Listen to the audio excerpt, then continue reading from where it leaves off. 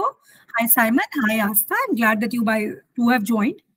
We'll wait for other people for 2-3 minutes. Meantime, let's have some introductions. I know because for you people, this class is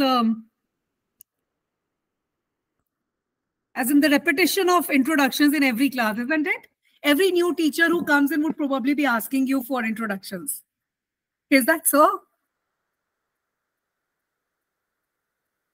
Yeah, but it's okay. It's always nice to know like different professors. Yeah. We would also like to know you. So ask us something about yourself. About Simon, I think you people would know better. Simon yesterday told me he's a medical professional trying to do journalism. Am I remembering it right, Simon? Yes, that's correct. Thank you. So Asta, you work in a newsroom. You have something closer to the Indian accent in your speech. So please tell us about I am. yourself. Yeah, more than 70% population in Mauritius is of Indian Indian origin. diaspora, of Indian origin, but I am half Indian because my mom is from Kashmir. My Okay. dad is Mauritian, and yeah, so that's why I have this accent. And yeah, I work as a senior news editor for the public radio and TV station in Mauritius, Mauritius Broadcasting Corporation, for the last 17 years. Yeah, but my qualification is like I have never done anything into communication. I've done an MBA, so now to get to get promoted and to grow in your career, you need to have these something in media and communication. So Oh, that's why I this joined the is a program. discovery for me. Why would a management graduate need a degree in media for her job promotions? This is It something is new a to me. whole it is a parastatal government owned media house, just like Doordarshan in India. So we have our own systems here. So unfortunately my MBA doesn't count for future growth. Yeah, so yeah, but it's always Okay. nice because I'm sometimes sure your MBA would still be helping you in your professional and personal life. it has been helping immensely. Yes, it has been helping. I am so glad. And similarly for Simon, I believe that medical as well as journalistic education together would give him a better perspective on things. Yes, of course, of course. There is science communication in my country as a profession, so that's what I want to go into. Oh, science communication is an upcoming area in, I think, globally. And it would actually, if you Yes, take that thing, it would help you professional, international growth also. that's exactly where I want to go. Good, good. I'm glad to know that. So good to know you, Simon and Asta. We also have been joined by Elena and Amunal. Sorry if I'm pronouncing the names correctly or wrongly. I don't know. So glad to have you. Gondwe is here. He was here yesterday also. So can you please say hi to the group, Elena? And please also tell me the correct pronunciation for your name, Elena.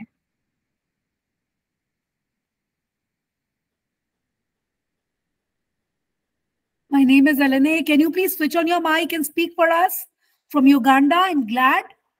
I'm in a saloon and it is really noisy, but I'm a senior news editor in radio station. So Elena, I don't know he or she, I really don't know the names, but glad, okay. So Elena is a senior news editor in a salon, so we don't expect you to switch on the audio, but I'm glad that you can still join. So while you're getting your beauty treatments done, we'll be glad that you can put on your earphones and contribute to the media ethics learning. Thank you. And the others, please, do you want to switch on the mic or the video and talk to us? We've been joined by 6 people, and I think good time to start the class. Amunal and Gondwe. Please excuse my pronunciations. So my name is Padmini. I'm Dr. Padmini Jain. I specialize in advertising. I am the course coordinator for this course, and I am also the program coordinator for the MA program. Some of you might have joined the diploma. If you plan to do the degrees, I'll be your coordinator. So we have these 4 classes to discuss the subject on media ethics and laws. Thank you for all of you for joining. This is the 2nd class today. Yesterday, we had some people who joined us. We have some new people who joined us today. So I think I did give my introduction yesterday, but just as a basic thing for everybody who's come in today, I'm more friendly with you today than I was yesterday. So I think I'll tell you guys about myself a little. I have been with IGNOU since 2009, and I have a background in psychology, and then I shifted to advertising because I specialized in consumer behavior and industrial organizational psychology. So India has many states, and I belong to a state called Punjab. So Punjab basically is dominated by a religion, which is Sikhism. And there are also other two religions, Hindus and Muslims, who are existing in Punjab. We have Christianity, but in a very minor number in Punjab as a state. That's just to give you a cultural overview. So in my state, there is the state capital, Chandigarh. That's where I did my education. So I have my post-graduation in psychology from the state university there. And then I went on to do some research in psychology. Then I joined Google. Google was coming to India, and we as Indians did join. I joined Google as an advertising professional, and I did move to mass communication then. And as I told you, I specialized in advertising as a student, and then I started working as an advertising professional. Apart from Google, I have also worked with another organization, which is Mudra Communications, which is again a big ad agency in India here. It is owned by the Reliance Group. And from there on, I moved on to teaching because I really wanted to be a teacher. I did teach at the regular university for some time before coming to IGNOU in 2009. So it's almost been 17 years that I've been taking postgraduate university classes. Though my area or my domain of study is advertising, but media ethics and laws is something that none of us can escape, be it the newsroom like Asta, be it the medico-journalistic profession like Simon is trying to do, or be it an advertising professional like Padmini, which is me. Yesterday, we did talk about some classes. I hope that you have an overview of how IGNOU functions, how you are supposed to be doing this master's program. If there are any confusions about that, I'll be really glad to undertake those. Today, we are looking almost as a 2-hour class, and I'm looking at covering almost 6 units of your course, which is Media Ethics and Laws. This is just a brief about me, a brief about the course now. When we were designing this course, when we were getting the units composed and the videos being recorded, we did it with an Indian perspective. Little did we know that this program would be offered at a global level, and you people from different countries would actually be joining this under the E-Vidya Bharati project. So this course particularly has been written with Indian context. So the examples or maybe the laws that you would find are being quoted from the Indian Constitution. So yesterday we tried to give it an international and a global feel by taking in discussions, and I'm really glad at all my friends who joined yesterday and did give us examples from your countries, your nations, how it happens there, and your understanding of media ethics with your cultural perspectives. So why I told you that I'm from India and Punjab and my background, because this is how our ethical things intervene. You know, culturally also ethics take on different meanings. So in Mauritius, the laws would be different, but also culturally, how Asta has been brought up, her ethics would be a little different from what Simon in his country would be thinking, or what Ilane at Uganda is thinking, or what Padmini in India is thinking. So our cultural contexts also shape our ethical perspectives. And of course, the laws in all the countries are different. So when we talk of media, these laws, these self-regulatory bodies and the ethics are different. So yesterday being the first class, we went a little slow, and then there was some technical glitch in the end. We were able to cover 2 units of this whole course. Now, friends, I think you would understand that each course that you're given is broadly divided into 4 blocks, and there are 14 to 18 units in each course. This course has 15 units. So my task broadly in 4 classes is to just give you an overview of each unit. Rest, you are all grown-up professionals, and we are really glad that with your rich experience, you come and do this course. You would bring in more substance to it than we can as individuals offer. So as a group, our learning would be very fruitful. I would again urge you to give me feedback wherever I'm speaking, whatever, if there's something which is not very clear, and also keep intervening, because this class is not limited to my limited knowledge. I am one human being who has learned through her course of life. But of course, you bring in a lot of rich experiences yourself. So I really enjoyed yesterday's class because even I learned a lot. So today my target is to cover 6 units and approximately it's been 15 minutes in the class. We have 1 hour, say 40 minutes more. So 15 to 20 minutes I'll cover each unit, and then we'll also keep interacting along the way, and we'll keep giving feedbacks. So I will try while I'm on the presentation, I'll switch on the camera, switch off the camera so that you can have a concentrated view of the PowerPoint that I prepared for you. And when we are interacting, I'll kind of switch on the camera so that we can look at each other. And I would be glad if even you can switch on your cameras while we are interacting. It would be really nice to look at you and, have this personal interaction and feeling through the class. This is just a brief about it. We'll go with the content and begin. Before that, anything that you people need to say, most welcome.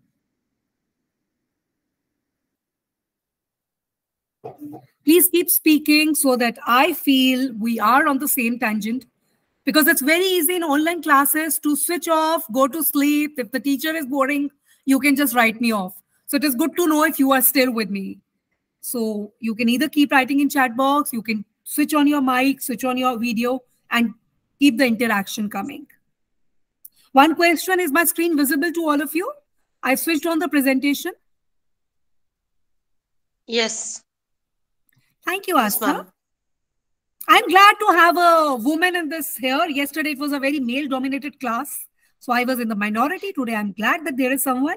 Are there any more women in the class today? Yes, Eliane. Eliane is here. The one, she said she cannot. Hi, Eliane. So this is how we pronounce her name. I was sorry, I was pronouncing it wrongly. So Eliane and Astha. Okay, thank you for the girl power here. Yeah. Eliane, Astha, and I think we have 3 boys here. Emmanuel, Gwande, and Simon. All 3 of them were here yesterday. So glad to have all of you. So I'm switching on to the screen. Anything that you people need to say, please keep saying. Just a quick recap. Yesterday, we looked at Unit 1, which was what are ethics? How do we define them? Why do we need the ethics while in media as media professionals? And we just looked at ethics and self-regulation, their need and the context. Today, we will look at self-regulation along with the ethics. I will briefly, in 10 to 15 minutes, go through the contents of the unit. I'll just summarize it. See, it would be a better thing if you have already seen the units, you've gone through them and you can ask me questions. But I suppose we're all busy professionals. We probably didn't have time to go through the study material. Or did we go through the study material? Friends, interaction, please. Am I going too fast? Should I reduce my volume? Is it very shrill? Should I reduce my speed? Because I can go as fast as ChatGPT. I can be this fast. So you need to actually tell me, ma'am, slow down the speed, slow down the volume so that you have a fruitful class. The feedback, please. As for me, the volume is okay, and even the speed. I like the pace. The pace is just so superb for me on my part. Okay, thank you. Others, please. Any feedbacks on speed, pace, tone, volume? We need this class to be fruitful. You're going good, ma'am. Media professionals are very loud anyway.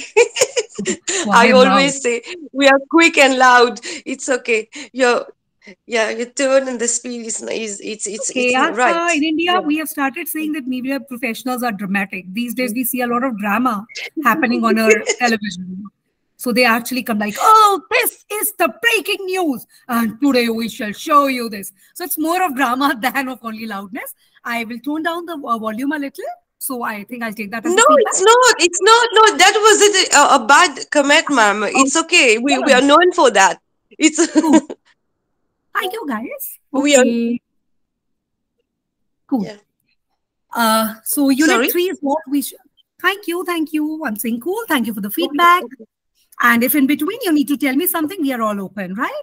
So it is 2 hours dedicated to you, and I expect you to be dedicated to me. We might take a break in 30-40 minutes. Whenever it gets too much, we'll take a 2-minute break or a 5-minute break, as you people please, right? So we'll discuss unit 3, which is media ethics and self-regulations. The screen is visible to you. Everything is visible. I'll just switch on the mode. Okay. So as I told you yesterday, Negano, we try and give you a unit structure at the beginning of each unit because you're sitting far away and you're not attending regular classes. It's very easy to get lost. So there is a difference between reading a book and reading a unit or a chapter from Igano. We try and inbuild the teacher in the chapter. You would have known it by now because you've been dealt with many of my colleagues and my other faculty members from School of Journalism have already been dealing with the different subjects. So in this unit, the broad structure that we follow, we shall talk about. See, the structure is just to give you an idea before you begin reading a unit, that what all will be discussed here. The concept of self-regulation, the code of ethics given by canons of journalism and the Commission on Freedom of Press. These are the two that we shall be dealing with. Essential ethical values, like someone yesterday said that some ethical values are universal, some might culturally vary. Right? The emerging ethical areas, which are diversity, sensitivity, advocacy, digital media, citizen journalism, and the use of hidden cameras. Now, these are new areas which have emerged in the last decade or so. These were not existing in 90s. So a class on ethics in 90s would not talk of digital media or probably, things like citizen journalism, because coming of the new media has brought all this. So this is something broadly in the next 10 minutes, we shall cover all these topics. So I begin with a very basic introduction in this, that in the previous units, we tried to define ethics. And most of us did agree that ethics are rational and systematic principles, sometimes values, or even norms that determine that what is good, what is bad, what is correct, what is not right, what is wrong. As human actions are concerned, we are all humans and we are governed by societal laws and or certain norms. Even if there are no laws, even if there is no policing, there is still a certain sense of right and wrong, which as social beings, we are supposed to be adhering to. So this is broadly the ethics that we understand, the rational principles behind them. Yesterday, we had a debate for people who were not here yesterday, Elena and Asta and others. We did debate the concept that my right can be your wrong and vice versa. We did also debate, some of us were of the opinion that consequences can justify the action. If my end consequence as a media professional, as a reporter, as a journalist, is to unearth a scam or to bring to light some criminal activity, then my means of intruding into privacy of a person by using hidden cameras or sting operations can be justified. However, some of us, yesterday the class was divided on the view that no, you have to inform the person if you are intruding in their privacy. So do the end means justify the action or not? Again, it's a matter of debate and open to everyone for interpretation. Right? So yesterday we did discuss all these concepts. Today we shall examine the universal tenets of journalism as essential shared values. One of our friends yesterday in the class did say that some values are universal, even if there can be cultural and contextual differences. Some are still good. And he did give an example of kindness, altruism, helpfulness, being right. And we also touched upon trauma literacy of trauma journalism, trauma literacy for journalists as a concept, where you people did say that here in your country also, if there is a natural calamity like an earthquake or say a tsunami or some cloudburst, or there is a war-like situation or riots. So newspapers, news websites should or should not be publishing pictures of dead bodies or things which might be very traumatic for the readers. So again, the class was divided yesterday on the view that it is a right of the public. The public holds the right. As a journalist, this is my duty to report what is happening. But yes, I can tone down the trauma a little. So these are all ethical things that we did discuss yesterday. And today we will look at the essential shared values which are globally accepted as ethics. Through the discussion, we shall also try to explain how media ethics and self-regulation are interlinked and whether media professionals should actually be following ethical principles and norms, whether this will lead to self-regulation or we need to be governed by law. So friends, you might say, oh, we are educated people. We can self-regulate. I know what is right or wrong. Why do I need laws? So yesterday in the class, we did see that there can be capitalistic pressures, there can be market pressures, there can be political conflicts of interest, there can be political loyalties towards a certain party or a certain ruler, which might prompt media professionals to compromise on the ethics. So now, while we will learn, these are the learning outcomes that I expect you to be knowing after the chapter finishes. Let me jump to the content. Right? Sorry. This presentation. So, okay. Now, what is the concept of self-regulation? Yesterday, we saw what are ethics. But as media professionals, should we be self-regulating ourselves? So in self-regulation, it's an individual regulation. As Padmini, as Astha, as Simon, as Elena, you will have certain concepts of, okay, these are my moral values. These are my ethical standards. But as an employee of an organization or as a member of a larger working community, you will also have certain regulatory things. These are known as codes. So in India, you have Editors Guilds of India that sets out certain codes for the journalists. You have Advertising Standard Council of India that sets out certain codes for advertiser, or a Broadcasting Council of India, which actually sets out codes for the broadcasters. So code is a systematic setup of guidelines or frameworks for standard moral behavior. It probably is an index of what is generally considered desirable by certain professionals. On the other hand, there are laws. Now, law is a set of rules which is established by a social system. It can be judicially challenged. It can lead to punishments under judiciary. And then there are ethics. Ethics do not involve any codes or laws. They have only no formal sets, but they are actually self-check or self-control. So these are more about personal decisions. So do you get it? As an individual, you are governed by your personal ethics. As a member of a community, of a professional body, you are governed by codes. And as a citizen of a country, you are governed by certain laws. Do you get this three-tier system? Yes, yes. Do you think this is too much of a thing on a human being? Why so many regulations, self-regulations and ethics and codes and laws? Isn't it too much for me? Am I free as a human being to, practice journalism or any other thing? Is so much needed? Your views, please. Well, I think we cannot entirely depend on personal judgment. And the assumption that human beings are able to make rational judgments and then maybe to leave them to conduct themselves in their own way would definitely lead to chaos. That's why firstly, we need these personal ethics and this community code of conduct and eventually the laws. It is necessary. It's not too much, it is necessary. It is necessary, of course. Yes. And I'll also put in one more thing. Your standard of ethics would be different than mine. Being females, being males, even the gender standard of ethics that the society makes for us are different. Self-regulation would be different culturally and personally. So if we were all to follow our self or our own limited ideas of ethics and codes, it would be an anarchy. So we all need certain uniform guidelines to govern us, and therefore the laws are also needed. I hope we are all in agreement to this, right? Yes, I agree with what you are saying and what maybe Simon has also rightly put it. Because as you are saying, we people have got different backgrounds, culturally, traditionally, and all those things. So if I may say, for instance, I bring my cultural background into my profession, I mean, what would other people say? What would other people, think of what I'm doing? Because culturally, maybe that would be okay with me, but with other people, that would be, wrong. As we are to follow ethics, codes, and even laws, yes. Very fine. Very, very nicely put.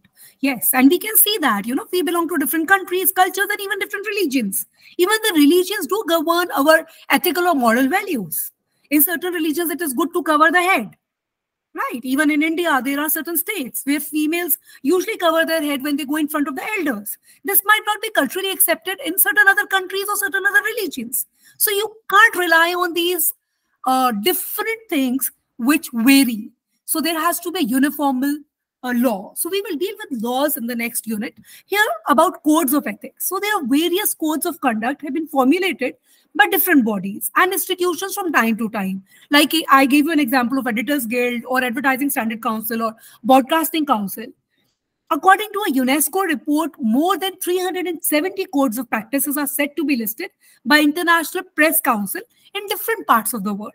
Even internationally, you have different codes of ethics, like you rightly pointed out, because we are culturally different. We would need different codes of ethics. Some media organizations prefer to use the term codes of practice. Some called it codes of ethics. Some might even call it code of conduct. Whatever be the nomenclature, they are all aimed at developing a responsible attitude that journalistic duties are to be practiced in. So for journalistic practices and responsible behavior, code of conduct, code of ethics, code of practice, whatever you name it, there are various and different ones in different countries. Now, the one that we would actually want to point out today is canons of journalism. This, as far as we remember, was the first code of ethics for journalists. It was adopted as early as 1910 by United States in the Kansas Editorial Association, and this is written by W.E. Miller. So more or less, this was universally accepted because earlier in those days, no codes of ethics were existing. And can you say, why didn't we need any journalistic codes before 1910? Can you think of a reason why 1910? Why not in 1600 we had a journalistic code of ethics?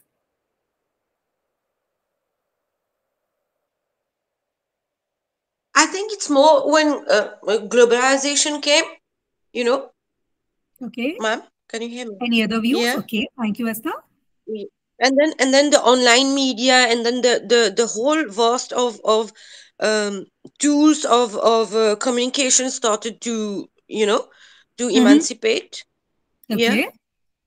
Then came the Yes. need of more laws. Very right. Yeah. As a society keeps progressing, you have needs that get developed. So I'll correct you a little here. Not globalization, the invention of the printing press. Before that, there were no newspapers because we were not printing on a larger scale.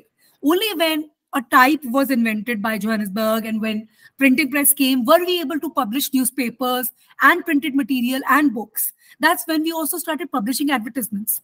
So when the profession started growing, so your reasoning is very correct. With the advent of more of journalism, you needed to regulate the profession. Before that, there were no newspapers, so no regulation was needed, right?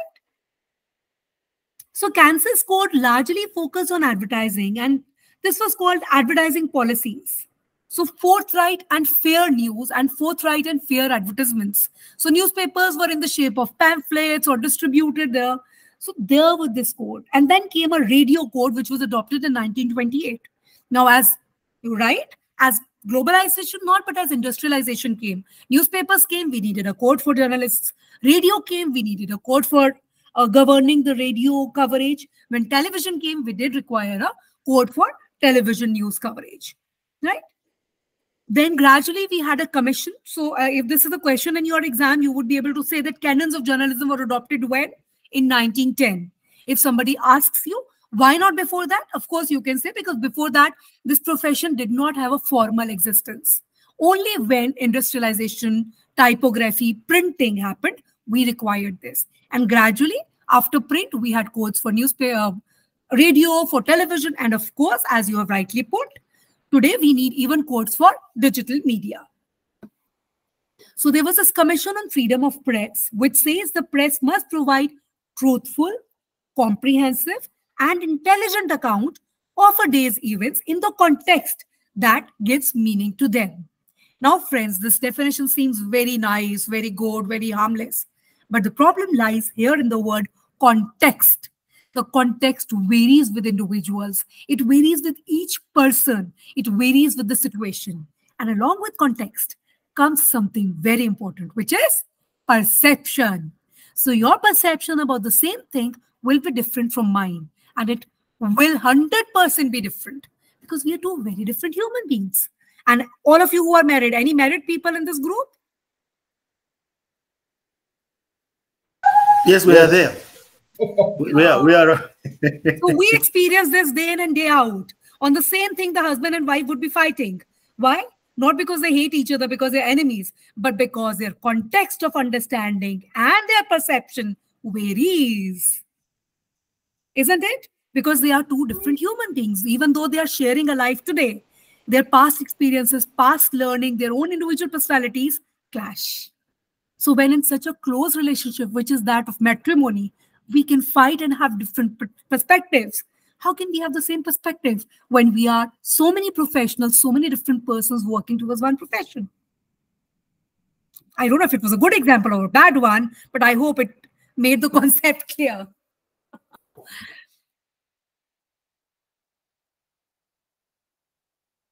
So Commission on Freedom of Press actually says the press must serve as a forum for exchange of comment and criticism. It should project representative picture of the constituent groups of the society. And these constituent groups, like we discussed yesterday, don't need to be only the majority groups. Even the minority groups, whether it is religious minority or communal minority or a gender minority or any other kind of minority or majority, they should all be represented equally, fairly in the media. The goals and values of the society should be presented and clarified. The press should provide full access of a day's events intelligently. So these are basic things that Commission on Freedom of Press says. But even these basic things need to be contextualized, perceived in different manners. Now, what do the canons of journalism stand for? You know, they stand for basic codes and ethics in journalism. What is the role and importance of codes of ethics? We all can understand that. The role is to make a common, free from contexts kind of a platform for all of us to follow, right? Now, what are the essential ethical values as a journalist or maybe as any other media professionals? I understand that most of you might not be journalists. You would go into different kind of media professions. Somebody's trying to be a science communicator. Somebody will actually become a management professional with the media knowledge. Whatever your responsibility in the media, what are the essential ethical values that you are expected to follow owing to these regulatory practices? Of course, accuracy. You don't have to distort the facts. You need to give them accurately.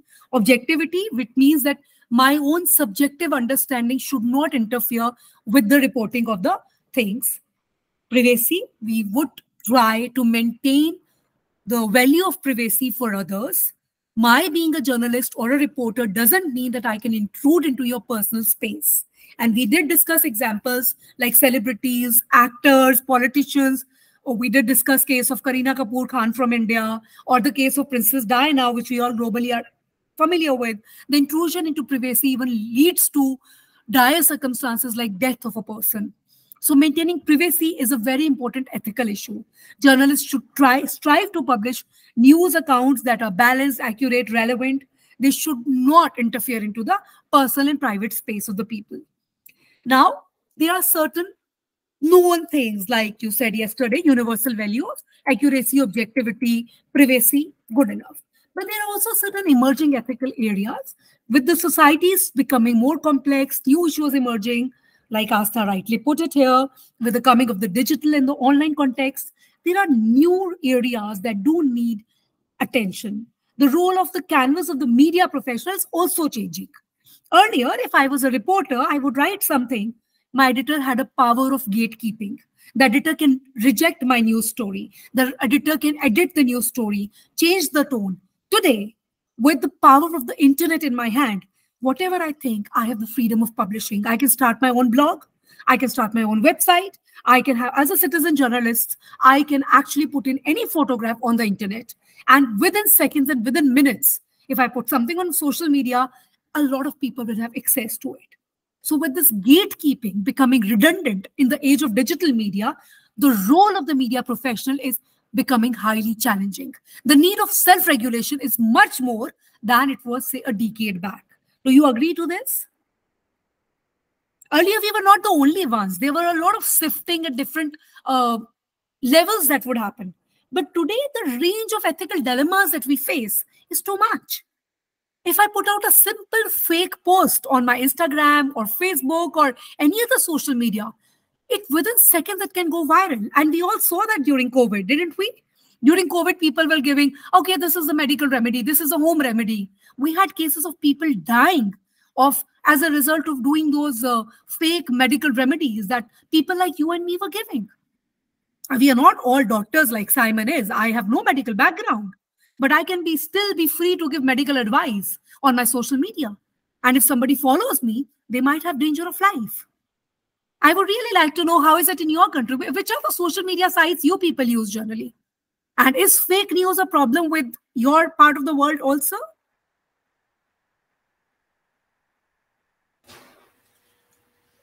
Hello? Yes, you're audible. Yes, just as you are saying, I'm glad you've given a very good example of COVID era. The same here in my country, Malawi.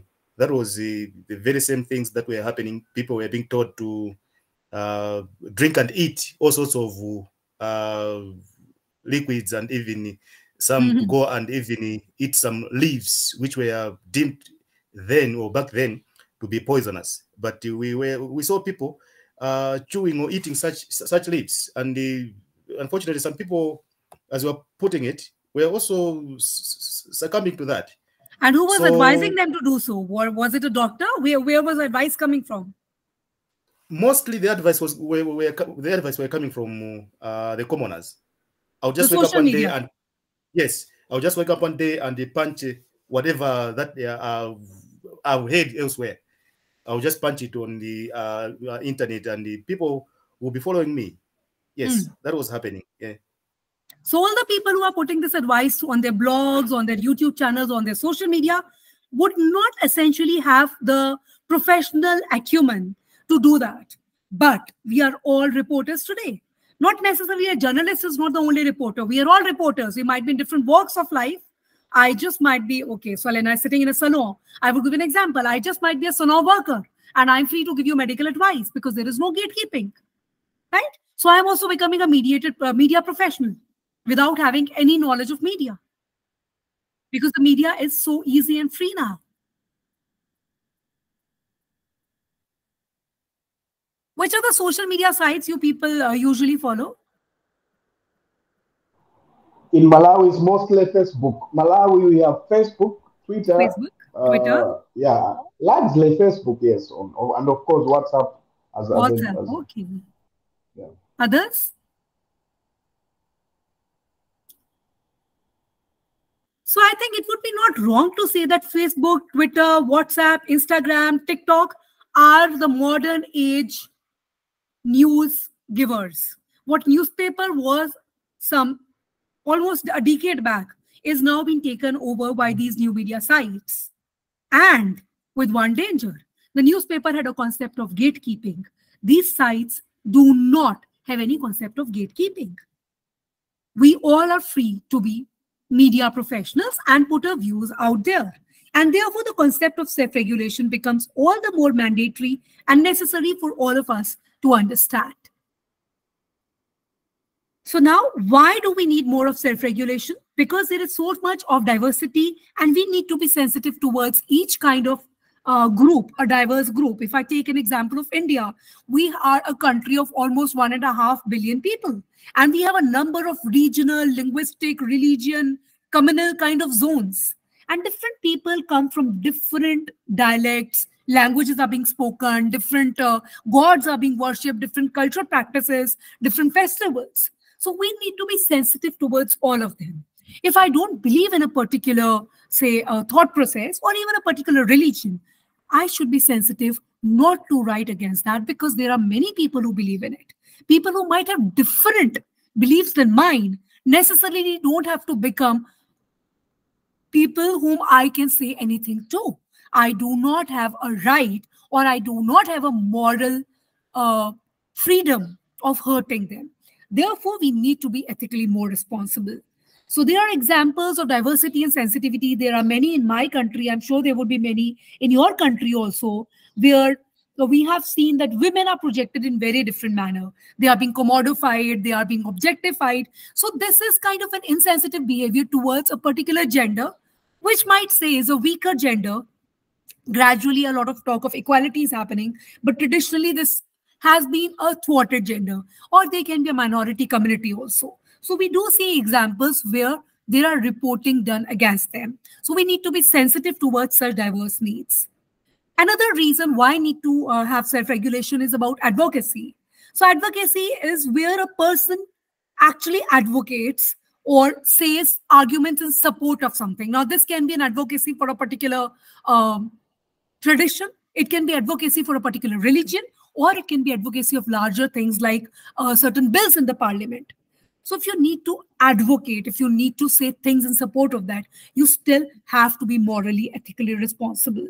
Self-interest, deceit, manipulation, disregard for others should not creep in your attempts of advocating as a journalist. Another concern, the emerging concern, is about digital media ethics. You rightly pointed out, Asta, because of coming of digital and online or new media, there radical change has happened in the way that news is collected, the news is disseminated. Of course, with social media also.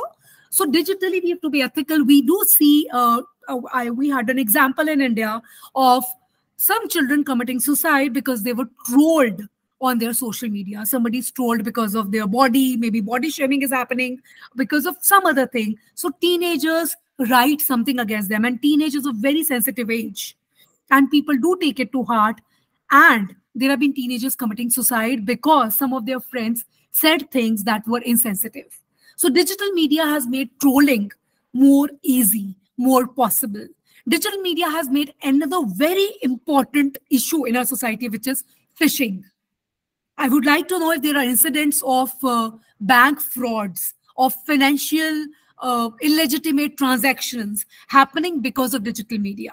In India particularly, a lot of digital payment is now happening. All our banking or financial things, all our payments, even if we go to a small vegetable vendor or a cobbler, they do accept payments digitally. We just scan a QR code, which is known as UPI, Unified Payment Interface. And through the QR code, we make payments as small as 1 rupee in our currency to as big as lakhs of rupees in our currency. And because everything is there digitally on your mobile, a lot of scams, a lot of phishing attacks, a lot of financial irregularities are coming to watch.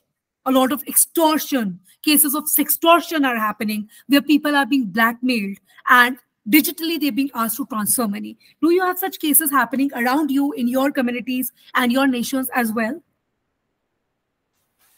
Yes, that's also very common here in Malawi.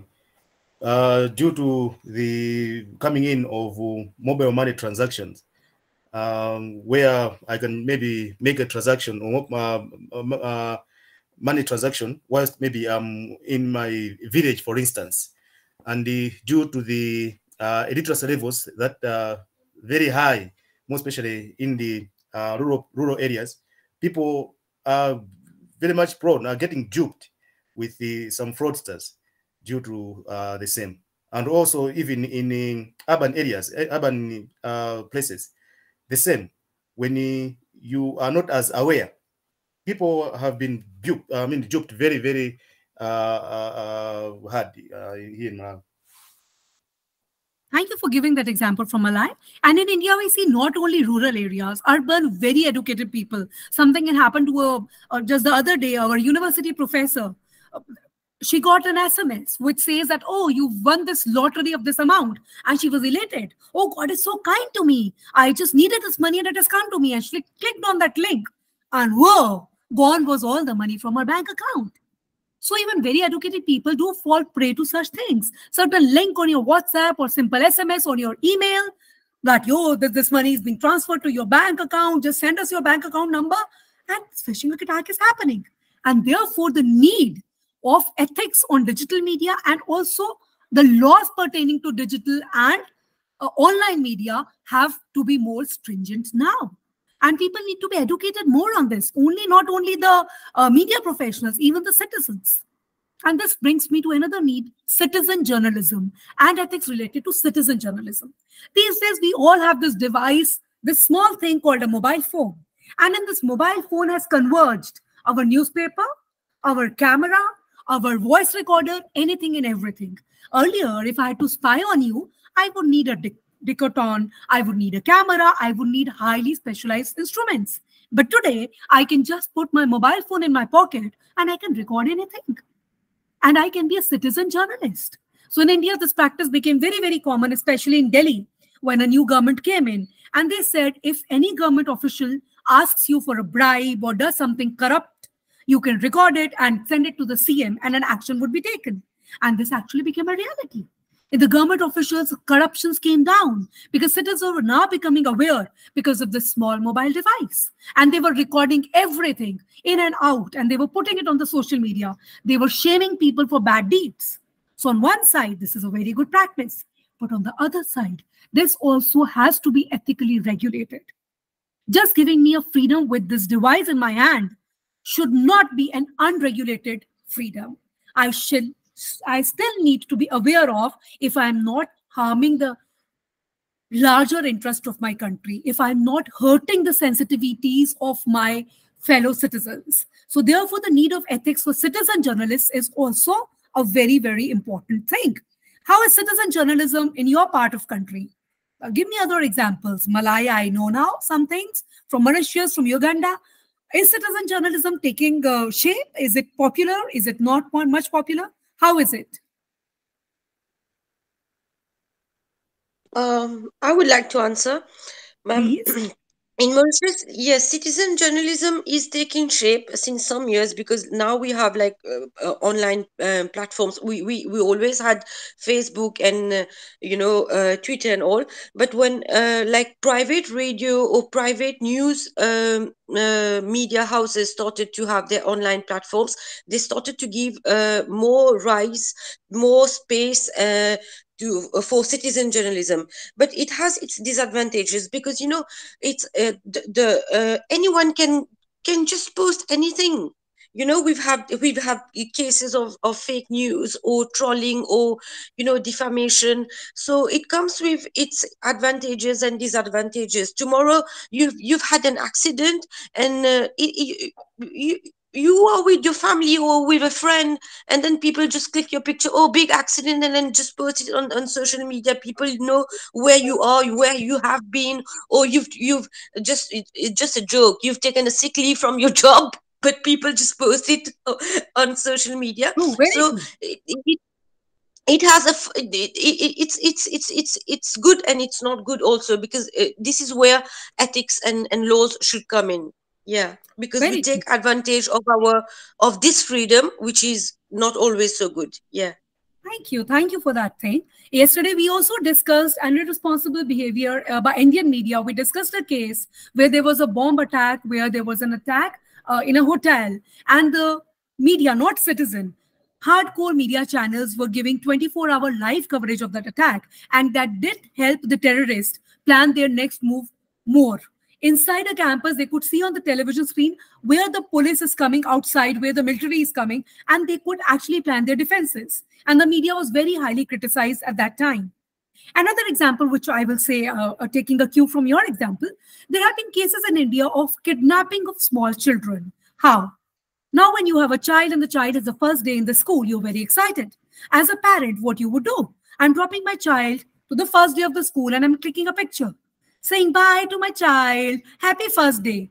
And probably a kidnapper is keeping a watch on my Facebook, on my social media, and they are seeing that which school my child went to, what was the time of the child being left. I left and the child is going in, or maybe the time of finishing of the school. And it would become easier for them to maybe kidnap that small child.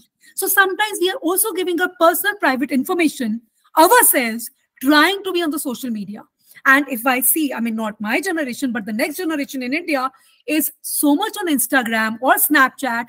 At every moment, they need to post a story. They have this concept called FOMO, which is fear of missing out. What are my friends doing every moment? So there's a joke, anything you're eating, you need to put the pictures. Where am I? What restaurant, what holiday, with whom I am. So sometimes we're giving out personal details and putting ourselves at risks on our own. Sometimes we become our own citizen journalists, and we need to be ethically and morally responsible for our own information. And imagine the situation gets more dangerous when I'm a citizen journalist putting information about others. So we also discussed yesterday a case that in our country, there was a case when a person had set himself on fire as a rebel against a government policy. And there were people on their mobile phones clicking his live video and posting it on YouTube and other social media sites. Rather than trying to save the person, they were more interested in putting the live coverage of the event on the social media. So as ethical citizen journalists, we need to know where to draw the line in our own privacy and on others' privacy, where to be responsible citizens. Before being citizen journalists, we are citizens. Before being citizens, we are humans. So our ethical, self-regulatory responsibilities do take wake there.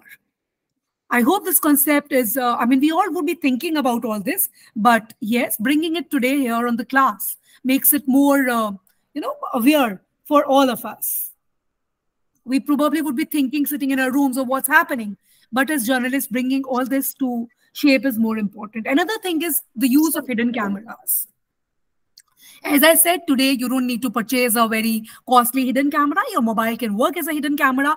So does this give us the right to spy on anybody and everybody? Does this give us the freedom of putting in anything and everything out there? So the use of hidden cameras also by journalists, by citizens, by human beings, by students, by children, by adults, it needs to be regulated. And we all need to understand its power and also the misuse that it can cause.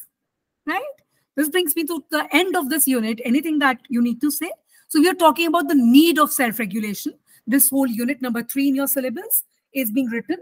It is being written by a media expert, somebody more educated than me, and they put it all very nicely. To sum up, I would say that as journalists and as citizens, we all need self-regulation. The need of self-regulation has become all the more important because we come from different cultural and backgrounds. So this is all the more important. We all need to follow it. And there are certain codes like journalistic canons and other things that do govern these codes, these things. And some there have to be self-regulatory practices also. Anything that you people would like to give an input on?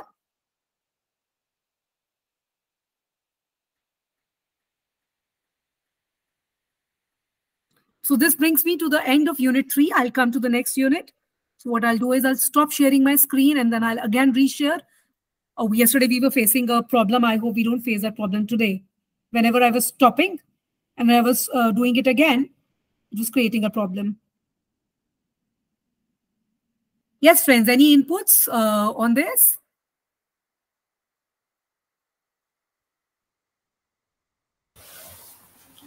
Hello, I think from the examples that I've heard here, whether from Mauritius or from India, I think we have common examples because what somebody was saying, like Asta, what she was saying, and even what you, ma'am, you are saying, the very things that are also happening down here in Malawi. I've also been reading what Alien has written there. They are the same things. How the citizen journalists operating. And of course, here in Malawi, deliberately, there was a time whereby even the hardcore media were encouraging the citizen journalism. We saw at some point that such journalists were trained on some ethical issues and whatnot.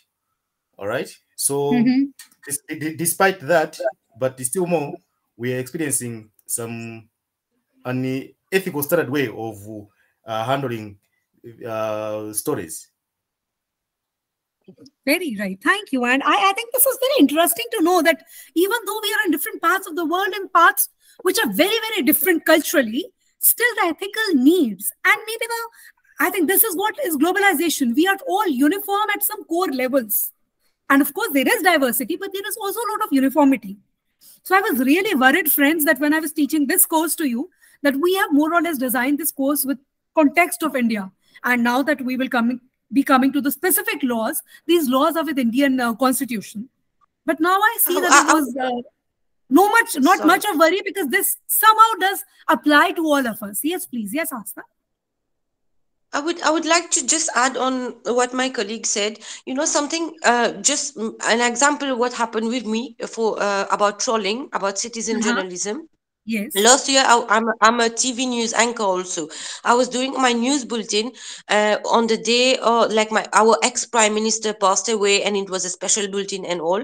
And I was doing my bulletin. Uh, the cameraman zoomed out from the screen, and then my hairbrush was on the table. You know, it came on air, and then when I finished my bulletin, I was trolled for 1 week because people pinpointed, oh, that her brush was on the table. She's a fashionista, or some people took my side. You know, it was like they went on different social media platforms, just making fun. Some people supported because I'm a woman, but the harm was done psychologically. You know, people who are professionals knew that, okay, it was the fault of the cameraman who didn't frame it well. He should have told me to take out your hairbrush from the table. You know, Mm-hmm. sometimes you leave your bottle of water and all. So coming to that, to sum up, is like, but this thing, when the harm is done, is done. You will go to put gagging order, to pull down posts, to pull down comments. So it comes on self media, self ethics, and self, you know, Very true. Very self true. rule. Yeah. I'm so glad that you shared this example, which this is a first-hand experience that you've shared. And imagine you're a media professionals and you are at a certain age where you could take this more maturely. Imagine this happening to a kid, to a teenager. How much do they associate People, value with their image? Even to you, I'm you know, sure it people, would not have been easy. no, morally, no, psychologically, no, because you know, people are so bad because sometimes they go out, they come on your body, men comment on your body, they drag you, people, from the attention, from the brush and the news anchor. You know how people are. So, how do Yes, you take all that? So, this is a freedom of, this is a bad freedom sometimes, you know? very true, very true. Because somewhere you're a daughter, you're a wife, you're a friend, you're someone in society. This is the example you took of teenagers who commit suicide, because when you're not strong, if you're not mature, and you don't have a guide, so it can be very harmful to you psychologically. And thank you for sharing that. I would add a little to this. Thank you so much. With coming of the social media and zero gatekeeping, like I told you, and another thing has got added to it, anonymity. I can just create an account without my real name. I might just keep my name something, and anonymity. I am not coming out in the open. And because I'm not coming out in the open, nobody knows who I am. This gives me more power to say anything, which probably I won't say if you know me. In your face, I would not dare to do that. But when you don't know me and when I'm a hidden person, I am like this hidden no one, a nobody who you can't harm, but I have this power to harm you. So there's anonymity with the coming of the digital media, anonymous accounts, people get really ruthless. And imagine if this could be done to a simple human being like Asta, how do celebrities deal with it? You are body shamed, you are being pointed to your body when you're a simple human being. Imagine all these heroines. I mean, we have these actresses in our cinema or film community. And if an actress puts on certain weight, or if she loses hair, or say if she gets something on her face, people would comment on her face, on her body, on her weight, and body shame her. And because for them, there've been so many actresses in India who've come out and said, "Oh, my putting on little weight led me to psychological trauma because I've been trolled for that." Now people forget that this is a human being. Therefore, when we talk of ethics, now ethics in media do not have the limited capacity to journalists, because we are all becoming journalists or reporters in a way or another in our own capacity. We all need self-regulation codes. We all need ethical codes. And because we might not ethically or regulatorily do our duties, we need laws. And this is the next unit I'm coming to, unit number 4 in your syllabus, which is related to new media laws. So we've discussed a lot of new media and social media. So this is the time which is ripe for bringing in how new media laws. I hope the screen is visible. This is next unit.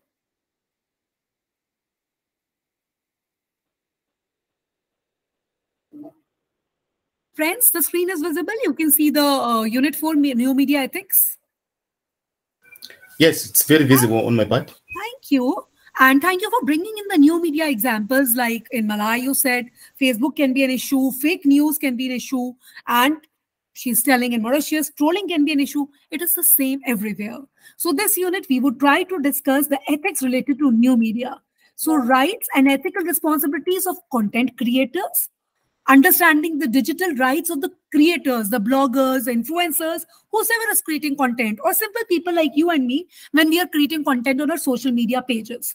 Ownership issues, copyright infringement. It is very easy to have copyright infringement in new media. You can write an article and I can just copy it and paste it on my place in my own name. It was a little difficult when there were books. Now, because there's just a Control-C, Control-V button in all our computers and even in our phones, it's much more easier.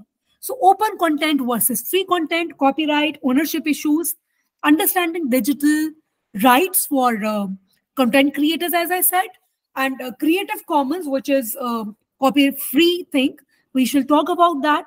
Content curation and limits of sharing, how privacy gets interfered in digital media, news-related ethical issues, ethics for online marketers like eBay, Amazon, Flipkart, Walmart, and any other sites that might be existing in your part of the country, how the online marketers sometimes do flaunt ethics, how they are being regulated, rights and ethics of online readers. As a consumer of the content, how am I being governed, or what are my rights and ethical contents? We shall also look at some of the violations of these ethics, do's and don'ts for the new media, and how can we deal with such ethical violations. In quick 10 minutes, I'll try and cover this unit. I think I got very ambitious covering 6 units in one lecture, but we didn't have an option. I was given only 4 classes and we had a whole course to cover. So quickly, I'll go through this. So we all understand with the advent of new technology, we have a lot of world of information which has opened for us. Sometimes this is good information. At other times, it can also be information overload. So today, new media is a broad term which carries multiple meanings and interpretations.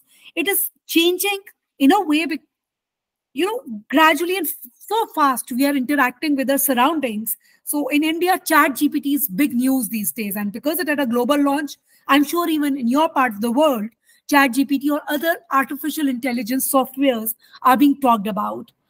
So in India, we have an Indian penal system which defines Indian penal codes, and we have Information Act 2000, which just had an amendment. In 2022, we had an amendment for the Information Act. We are all governed by that, where people are trying to regulate the social media posts, where now the law or the police has the power to arrest some people if they put out social media posts which are ethically or more so culturally demeaning. So these kind of laws are being enacted in India. Laws will come in the next unit. Let me just talk of the ethics. How do you define new media ethics? You have all put out cases from there, taking cues from your instances. I would say that new media ethics can be defined as how we behave online. And these can help us to decide that what are our netiquettes. We all spoke of etiquettes and manners when we were children. But now that we are grown up, we need to learn something which is called netiquettes. How do I respond to an email? How do I respond to a social media post? How do I talk to someone openly on the internet? So these are also certain etiquettes. Do I have the freedom of body shaming someone? Do I have the freedom of trolling someone for just putting a hairbrush on their news desk, which is a very necessary thing? Every time that you are not in the shot, you might want to do up your hair because you are in front of the camera, in front of the audience. As an audience, do I have the right to comment on this? Should I be considerate enough? And if I'm not considerate on my own, should the laws be making me responsible? So it is for both consumers as well as producers of new media that they need to be aware of the ethical limitations in the online world. A great deal of content is being created online. We are all prosumers, producers as well as consumers. I will consume your social media post, but I will react to the post and I will produce a content. So in this new role of consumers, a great deal of content is being shared and created. This content on the internet remains open. It is transparent for everyone to see. So we need to protect the rights of the individuals who are contributing and sharing their experiences. And we also need to protect the rights of the people who are consuming this content. New media ethics is about how appropriately to use the new media without breaching any law or infringing on the online rights of other users. We are all coexisting in this new media. Today, this class we are taking is with the help of new media. You're all placed in different parts of the world. And from New Delhi, I am able to take a class with you. But during this class, do I have the right to say something which might be unethical? Do you have the right to comment something which might hurt me? Is it our right? Is it a moral responsibility? So all this is being covered by new media ethics, rights and ethical responsibilities of the content creators. So in India, there is a copyright law which actually protects the right of my work. If I've written something, whether you can copy that or not. So I'm sure in your countries there would be different copyright laws, but copyright laws exist in every country. So here we have copyright laws and information technology amendment acts have been there. There have been acts and there have been amendments to them. So these laws, there is one irony, the new media has evolved much more quicker and faster than the law system or the judicial system of my country, and I'm sure even of your country. There are the next generations which are coming in so quickly with changing and evolving media, and our laws have not been able to keep pace. And therefore, ethics and regulations become much more important. Though there are laws which are coming in, but the pace is slow. There is something very interesting in digital rights which is called Creative Commons. So Creative Commons is something that is related to the ownership and copyright.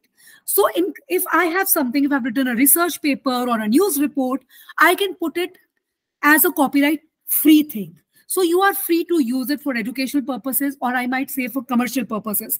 So therefore, these days, a lot of photography is being done. You people do go to Google to see if you have to go somewhere. Do you read the reviews of a restaurant or of a salon or of any other place that you need to visit as a tourist? Do you read the reviews first? Because in India, we do a lot of review reading before buying into a product or a service. How do you people function on that? It's the same in Malawi, more especially when you are to say, for instance, if you want to buy say a screen, a TV screen, or even something bigger, you first of all you need to do a simple review and the understand of what you want to buy, its maybe advantages, and all those things. So here we do read reviews. Even if I want to eat a burger or an omelette down the street, I will still see the reviews of that vendor. How are people writing about him? Is he a good cook? Is he serving well? Is he hygienic? So here we have reviews of almost everything. Now one thing, when you go to Google, how many of you have acted as Google guides? I have acted as a Google guide at times, which means that wherever I go, I click pictures or I put in reviews there so that it is helpful for other people who want to come here. You all might be clicking pictures and posting them on Google, right? In India, many of the shopkeepers would ask you, ma'am, please post a review. Please post a picture of your experience of a shop or of a restaurant or of this place. Even if I go to a simple barber or a simple roadside corner for maybe a haircut, I still will be putting a review over there. So now, when I put my pictures, are you free to use my picture? Because that's, of course, my copyright. I am the producer of the picture. So here is something that comes as Creative Commons. So Creative Commons is a world platform where there are copy-free images, copy-free content, copy-free researches, which you can use. So there are different labels to it, whether you can use it for education purpose or commercial purpose. How many of you are familiar with the concept of Creative Commons? Have you heard of a concept called Creative Commons?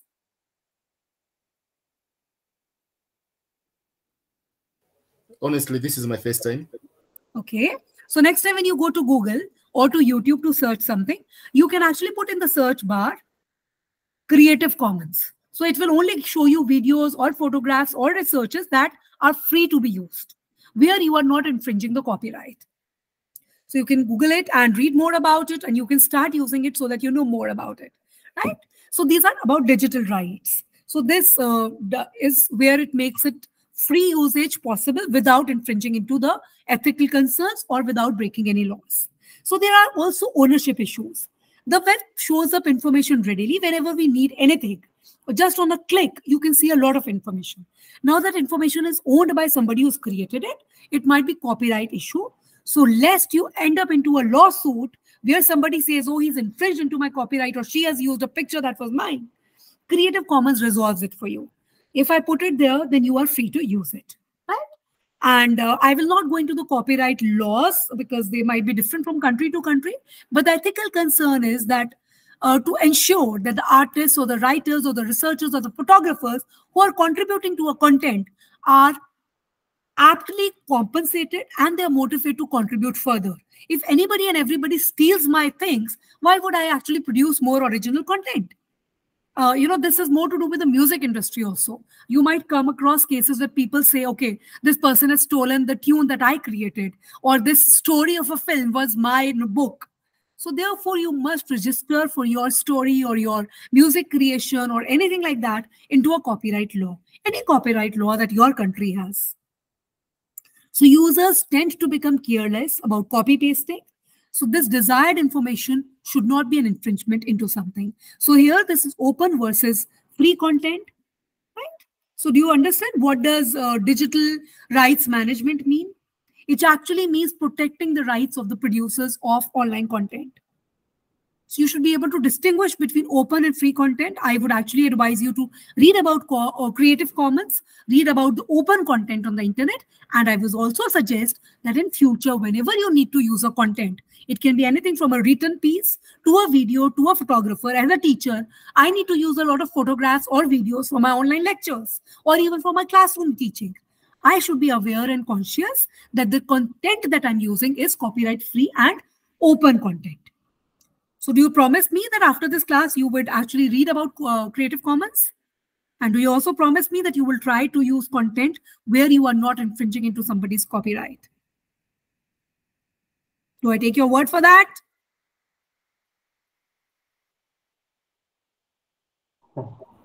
Yes, I guess.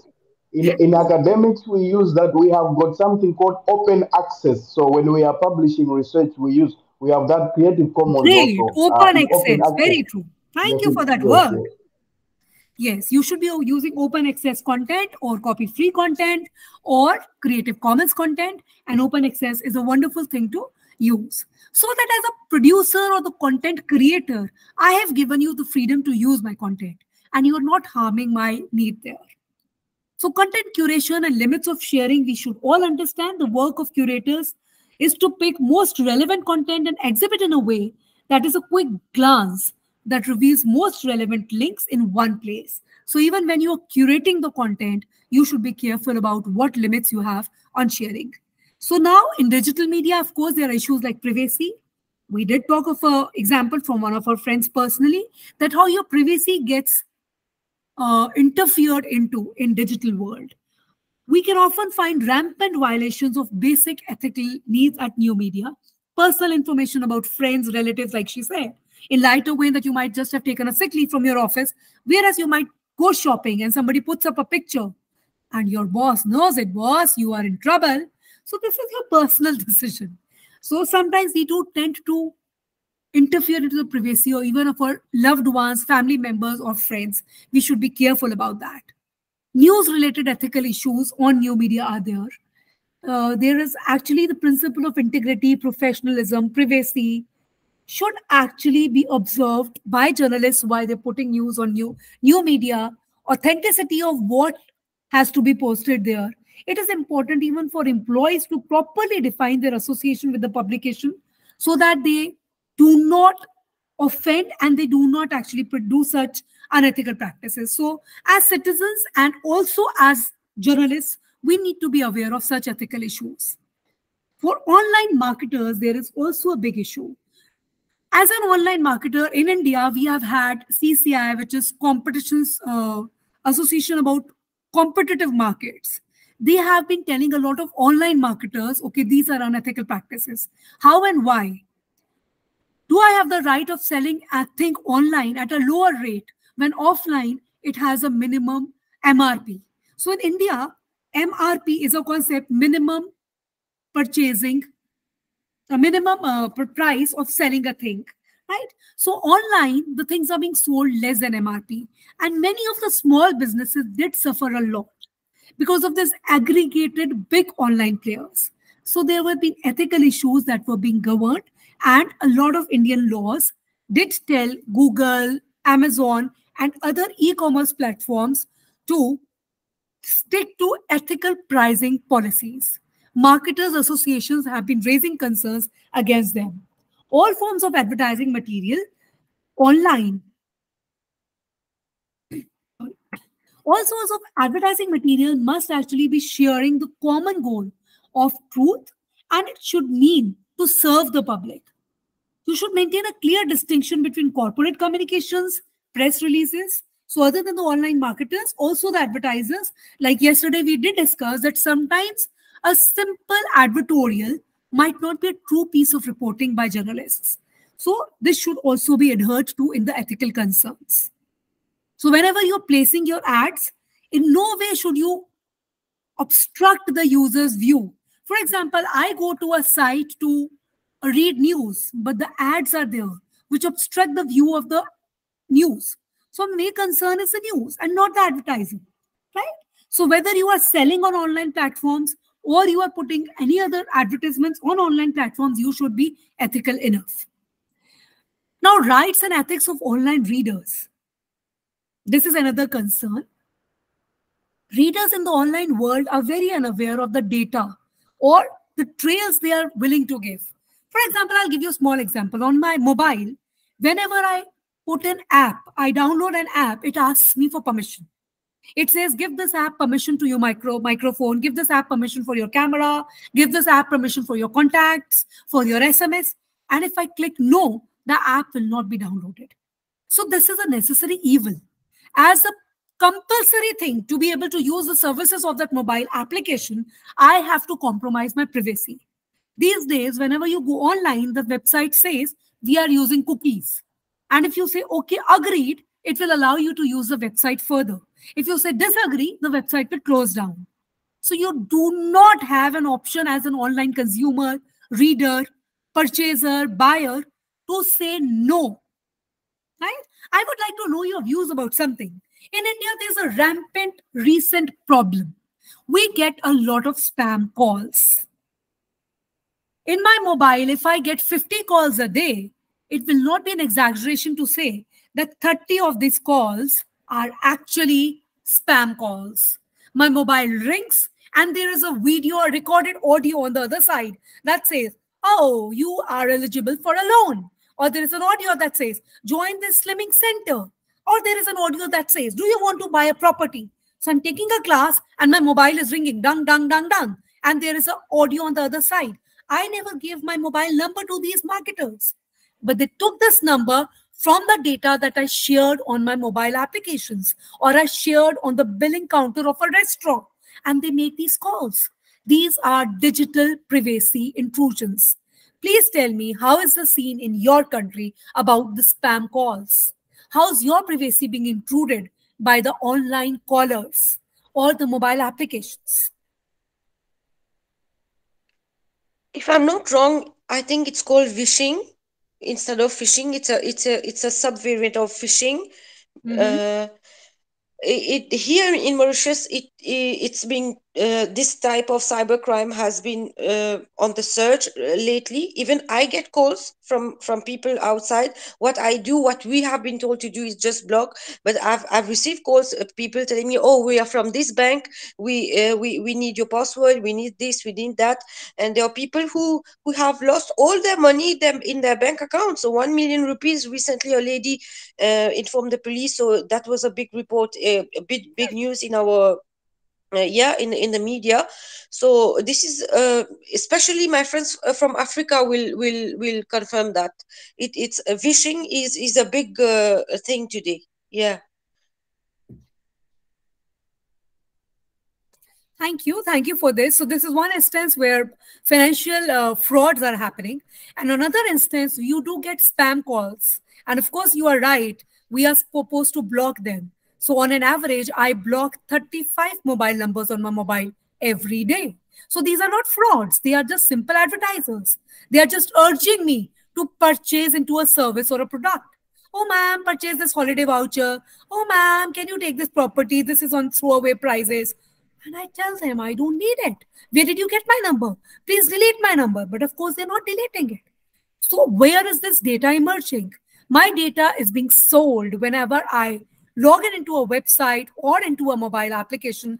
My mobile number and my data, including my income, my place of residence, is being sold. This is a big intrusion. So today, to be using all these free services, we are on Google Meet. Did you pay for Google Meet? I did not. I do not pay for my Google Mail, Gmail. I do not pay for my Google Classroom. I do not pay for my Facebook. I do not pay for my WhatsApp. Somehow I do not even pay for some of the OTT platforms. I do not pay for an app on my mobile that prompts me to drink water every 30 minutes. These are all free services. But friends, are they actually free? I have not paid in money. I think I've paid in my own terms. I am the product who is being sold to them. My data is being sold to them. So I am on sale without my even realizing it. This is another online concern. This is to do with ethics of advertisers. Though I am an advertiser myself, I run an advertising agency. I do make advertisements. I hate to say this, but in my profession itself, a lot of unethical, unregulated practices are being followed. And we do need laws to govern these online marketing scams. I'm not free all day. I do not have time to attend these hundreds of calls who are trying to sell me products without my wish, without my need. Right? So online ethical violations are happening. New media is a powerful tool to reach the people, but it is sometimes misused for personal attacks, for trolling, for running malicious campaigns with intended or unintended consequences. Trolling is there and so many other things are there. So we do have do's and don'ts for new media ethics. When we post something in relation to a text, we should point out the original text while commenting that this has been picked up from there. This is called stealing. This is called copyright infringement. This is called plagiarism.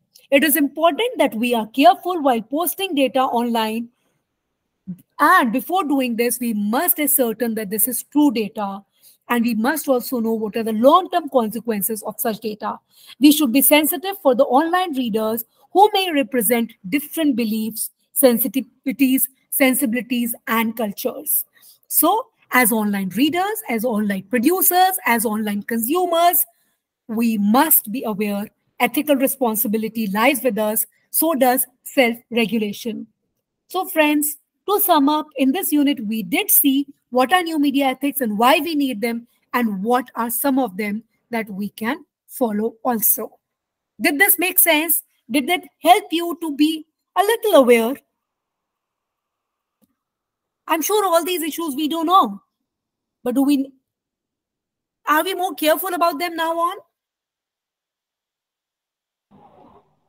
Yes, I guess I will be blocking most scammers from now.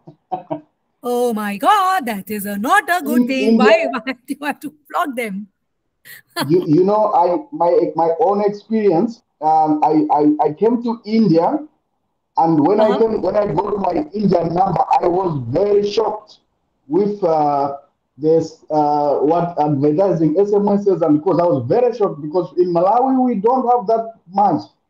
When I came to India, I was literally very shocked. So I think India has a lot of way to go on that. Mm-hmm. But I'm really glad that your country has better circumstances with concern to this. So friends, we have finished one block. I will take another half an hour to go through the second block of our course. Do you need a break? Do you need a tea break, a water break, a loo break? Do you need to actually want me to pause for 2-3 minutes?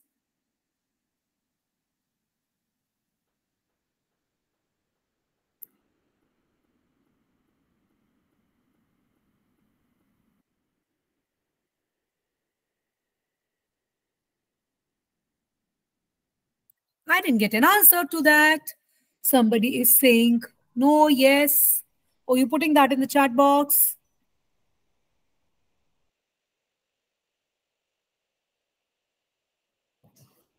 Let's continue, ma'am. Okay. In Ghana, it is more with SMS. 90% of the messages you get in a day are from financial companies and loan companies. Oh, I'm glad that some other people are facing the same issues that we are. Well, you're saying we want to continue, Aminal. Thank you for that. Uganda. So somebody's told in the chat box, in Uganda, the citizen journalism is taking shape, and actually some media organizations have taken the initiative of training active community members on the basics of news writing, and the citizen journalists were given smartphones to help their coverage. That is a really nice step. So I'm just taking a break from the thing. I'm reading your comments on the chat box. While I was speaking, I was not able to read them. So I'm really glad on these inputs that this is a very good step. Even in India, there are some organizations that do try to train citizens as journalists, but also there are many stringers associated with the news organizations, and they face all this. I'm glad I'm joining today. Sorry, my mic is muted. Yaminul, thank you. Okay. Oh, apologies accepted. I'm glad you're joining. You people don't need a break, but I'll just take a 2-minute break. I'll just drink some water. I'll give a little rest. I've been speaking for 90 minutes constantly, and then just 120 seconds, I'll just join back.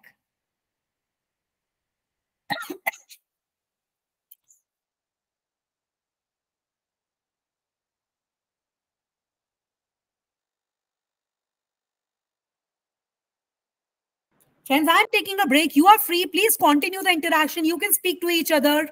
I'm just giving you a 2-minute thing. Please speak to each other. Please speak to me. I'm hearing, but just giving my throat a rest for some 100 seconds now.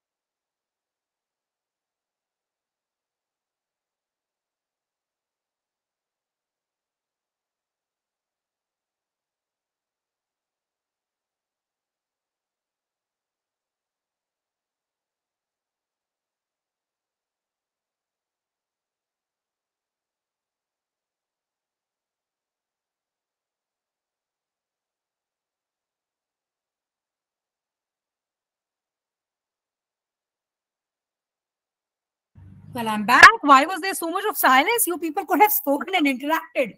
If you were sitting in a physical classroom, I'm sure you would be talking by now. Okay, just tell me a little tidbits. Can you all, somebody who can switch on their camera, let's just have a small interaction. Do you know each other in the class by now? You people have had how many classes?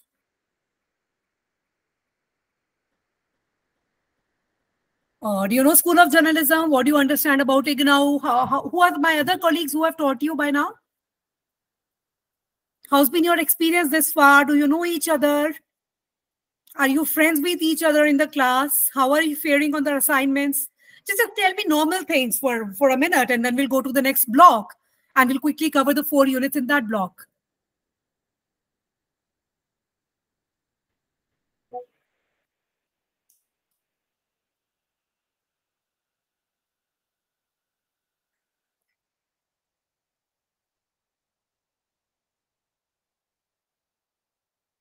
I'd be really glad to know you all, my friends. So how's been your experience here? Are we there? Have we vanished? How are you guys? I can see 5 of you there.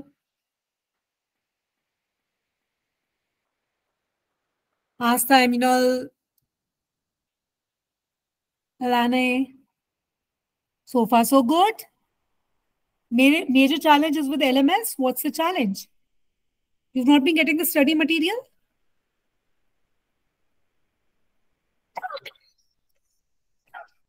Sorry.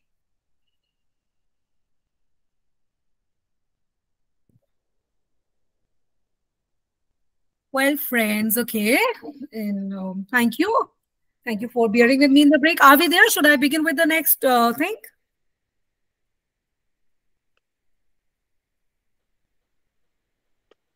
Please switch on your mics and tell me, are we there? Should I begin?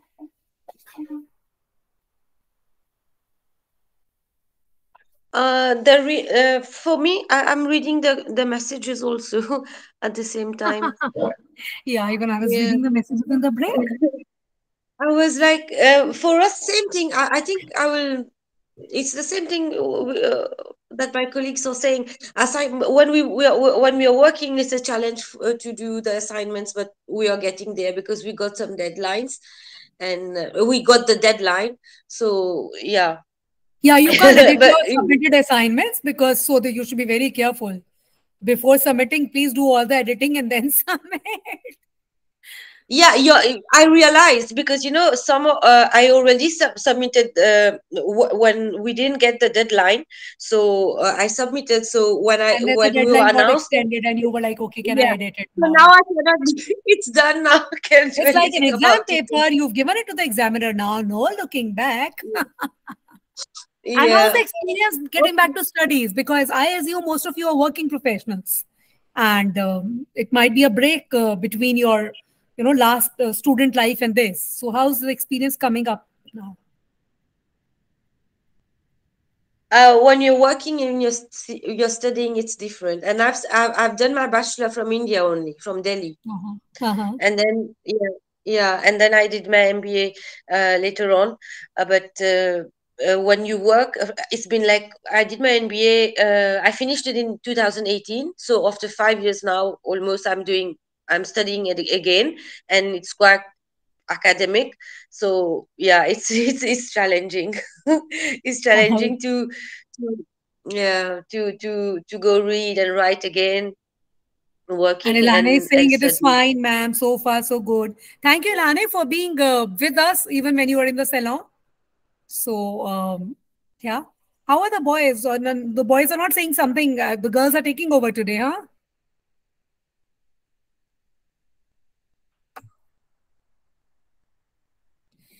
Okay, friends, we have almost 30 minutes now, and I'm getting a little ambitious. It took me yesterday's full class and today's 90 minutes to do one block, which constituted of 4 units. But I plan to do the next block, that's in the next 4 units within the next 30 minutes, which shouldn't be much of a problem because these are more to do with the Indian Constitution. So I would actually refrain from explaining to you the laws, but we will discuss the need of these laws more or less so that it becomes relevant for you also. I don't expect you to, memorize or know about the Indian Constitution. You should know about it, but it would be good to know about your own laws when you are working in those areas. So just as a reference point, we will discuss this. I will finish the next 4 units. I will try my best to do it by the end of this class. We had a 2-hour class. And if something gets left, of course, we'll be meeting next Saturday and we can continue from there. So I'm coming to block number 2, which is more to do with the Indian laws. We were reading about ethics and self-regulation in the previous block. So the first unit that is Indian Constitution. So a brief about the Indian Constitution. I hope you can see the screens. I've shared this presentation of Unit 5, which is Indian Constitution. In this unit, the structure is that I would discuss about the Constituent Assembly, the salient features of the Constitution, where we have the preamble, the federal system, fundamental rights, fundamental duties, directive principles of state policy, and then union and state legislatures, judiciary, center-state relations, then the public service, the special provisions relating to, certain cases, emergency provisions, and the amendments in the Constitution. So I will not go very contextual with this. I mean, not very literary with this, but I will use this as a broad perspective to give you an idea. So this is to do with the Indian Constitution. So if I talk to you, this is the first unit of this block, the next block that we are coming to. This block is called Media Laws, and here we will acquaint you with the salient features of the Constitution. It is important for you as a media personnel to understand the basic tenets of constitutions to discharge your duties and functions effectively.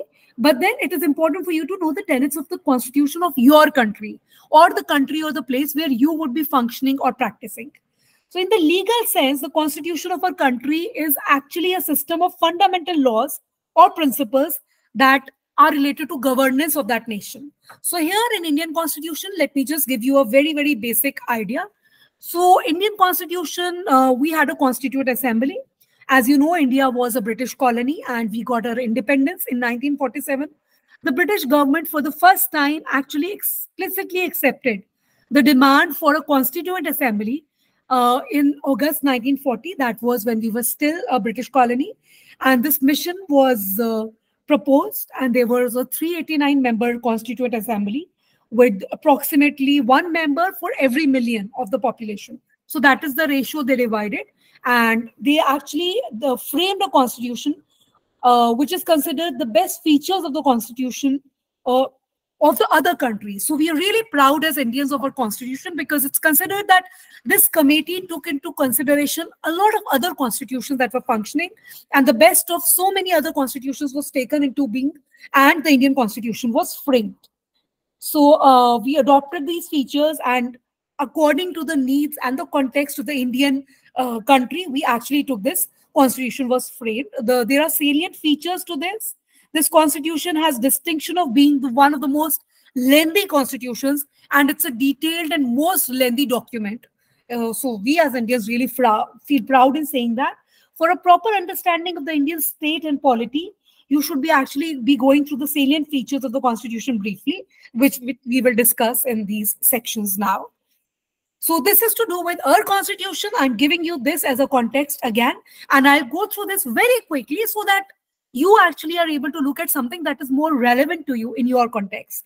So in India, our constitution starts with a preamble, and a preamble talks of equality of status and opportunity, and we are trying to make laws to promote this equality of status and opportunity amongst all our citizens. So this preamble says that irrespective of the caste, community, religion, region, every citizen of India would have an equality in every case of opportunity, state, governance, and status. So I'm not going to the exact word, and there's something very beautiful. As students in India, whenever we are in our school, the first page of all our textbook actually has the preamble imbibed there. So as children, as growing up Indian citizens, we have been seeing that preamble in every book of ours. So this is a beautiful way of telling the young citizens who are growing that this is what your country's judicial system or constitution stands for. So now there are certain elements of our constitution. There is federal system.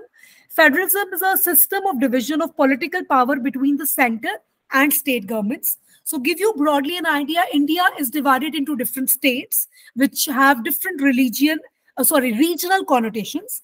So there is a whole center where we have a prime minister, and there is a central system of governance. And then this is divided into smaller units just for the ease of governance, where we have chief ministers and governors. So equivalent to the prime minister and the president at the center, we have chief ministers and governors at the state, and each state has its own federal powers. So federalism in each country has its maybe own characteristics depending upon the historical evolution of the country or the present need of the country. The general trend in India until 1947, until we got our independence, was to work out a federal system with the measure of the autonomy of the provinces. So the Constituent Assembly that modified this trend in the draft constitution that we had, this was modified because the major challenges that occurred in form of the large-scale outbreak of communal violence, regional pools, collapsing economy, keeping all those needs in mind, this federal system was reworked in our Constituent Assembly. So the Constitution as of today gives general supremacy to the Union Parliament and executives in all matters that are related to the state, especially matters like making of the laws, It also includes the state lists at times.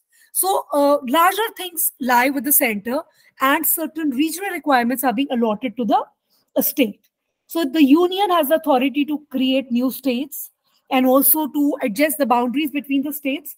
And within them, the states do function. So more or less, the trade laws or the governing laws are same for the entire country. And there are certain other lists which lie with the state. This is our federal system. Now, another element of Indian Constitution is fundamental rights. There is a Bill of Rights there's a Bill of Rights in American Constitution. So, as I told you, the Indian Constitution is known for the beautiful fact that it took a lot of good points from many other constitutions across the world. So in American Constitution, there is a thing called the Bill of Rights. In the French, there is Declaration of Rights of the Man. In the Irish Constitution, also we have such things. And then there is a Universal Human Rights Charter by United Nations Organization. Taking its cues from all these documents, the fundamental rights in India were given. So the fundamental rights are rights related to freedom, right against exploitation, right to freedom of religion, cultural and educational rights, and also the right for constitutional remedies. So this is another very beautiful thing, that our constitution does not say that I am the Bible which cannot be amended. No, our constitution says I am a document which can be amended as and when there are new needs emerging in the society. As and when the society progresses, even the constitution can progress. So a right is being given by the constitution to the governing bodies to place amendments in certain laws with the changing needs and tenets of the society. So we have a lot of fundamental rights as citizens. Then there are directive principles of the state policy. So the state shall adhere to the welfare of the... So these are the principles given to the governing body, that whenever you are governing a state, you shall think of the larger welfare of the citizens. The state shall actually, make policies towards security of the citizens. What are the things that the state is responsible for? These are given by the directive principles of the state policy. So the state shall actually secure the right to work, education. So whatever are my fundamental rights as a citizen, I can actually go to my state, to my government, to the ruling parties or some ruling states, and I can ask them to protect my fundamental rights. So if somebody is trying to attack me, I can go to my state and say that it is my fundamental right to be secure in this country. Please provide me this security. It is my fundamental right to get education. Please provide me free education. So that is how a state is being governed by these directive principles of the state policy, that the state shall ensure participation of the workers, it should give them education, employment, security, safety, the freedom to speak out, the freedom to practice their own religion. So all this is to be ensured by the state. So the state shall also see the endeavors to secure the promotion of international peace and security, maintenance of just and honorable relations between nations, respect for international law. So not only the local law, but even the international and global laws have to be adhered by. And then there is something called fundamental duty. The Constitution of India says that no right is absolute. Rights come with duties. And as children, we are actually taught this by our parents generally, across the world. We are told that you might have a right, but your rights are also governed by duties. I have a right to sleep all day, but I also have a duty to go to the school. I have a duty later in my life to earn, to fend for my family, maybe as a woman to cook, or as a mother to go out and earn for my children. So these are my duties. I can't say I have a right to sleep. I have a right to speak out, but I have a duty to see that whatever I'm speaking is not hurting you when you are my colleague or another fellow citizen. So these are also fundamental duties, to abide by the Constitution and respect its ideas and institutions, to actually cherish and follow the noble ideas which are inspired for national struggle for freedom was there. So I should be respecting my freedom fighters.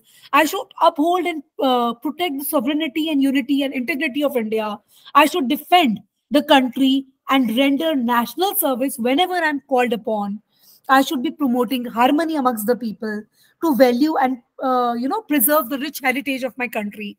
So it is my right to go to certain tourist places, but it is my duty not to harm those tourist places by writing on the historical monuments or by spreading garbage. So my constitution has fundamental rights, certain duties for the state, which are directive principles, certain duties for the citizens, which are known as fundamental duties. Okay. So to safeguard public property, to not instigate communal violence, all this. So in your country also, is your constitution federal or unitary? I would like to know. Are there fundamental rights and duties in your constitution also? Yes, as for Malawi, I think we have more or less a similar constitution as far as maybe the only difference would be the way how these things have been structured. And maybe what we don't have is the federal system that maybe I've noted in your constitution. We don't have that one.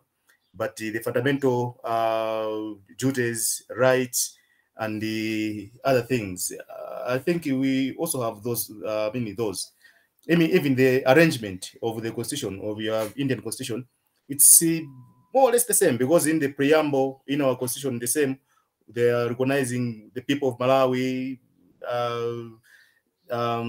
our president, and all those things. So the sovereignty that we have, the emblems, flags, and whatnot, they are all being discussed in the first chapter. And great. I'm so glad to know that there are similarities out there, and as global citizens, we are more or less governed by similar kind of things. That's a beautiful thing to give us rights as citizens. Duties everybody tells us, but also as citizens we have rights. This is something really nice that our constitutions do to us. But maybe the only difference, the major one, would be that as you are putting it, yours is very lengthy, but ours is very summarized, because it has got 20 or so chapters in total. It's very brief. Okay, great. Well, yes, ours is a very lengthy one. It's in fact the lengthiest in the whole world. To know that. The constitution gives union and state legislators different powers. There can be bills that we can raise in the parliament. There can be amendments. There can be new things that we can begin. There are just some things that we are not allowed. A money bill cannot be introduced in the Rajya Sabha. The Rajya Sabha has no power. So we have two houses of legislature, Lok Sabha and the Rajya Sabha. Rajya Sabha is a higher so where all our elected representatives, they sit and make these decisions. So whether a particular bill is a money bill or not is to be decided by the Speaker of the Lok Sabha. So the Rajya Sabha cannot have a money bill. So these are some things which are very regional to India. So union and state executives are there.